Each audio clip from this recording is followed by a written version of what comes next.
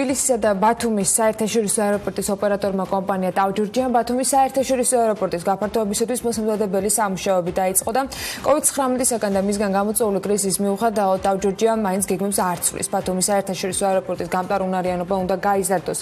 კომპანია აღნიშნავს, რომ ბათუმის საერთაშორისო აეროპორტში შემოისაზღვრა ტერიტორია, სადაც ივლისიდან საექსკავაციო და სამშენებლო სამუშაოები დაიწყება. ბათუმის საერთაშორისო აეროპორტის გაფართოების პროცესში TAV Georgia 14 მილიონი დოლარის ინვესტიციას განახორციელებს. ინფრასტრუქტურული სამუშაოები 2021 წლის თებერვლის ბოლომდე უნდა დასრულდეს. გაფართოების შემდეგ ბათუმის საერთაშორისო აეროპორტი წელიწადში 1,200,000 მგზავრს მოემსახურება.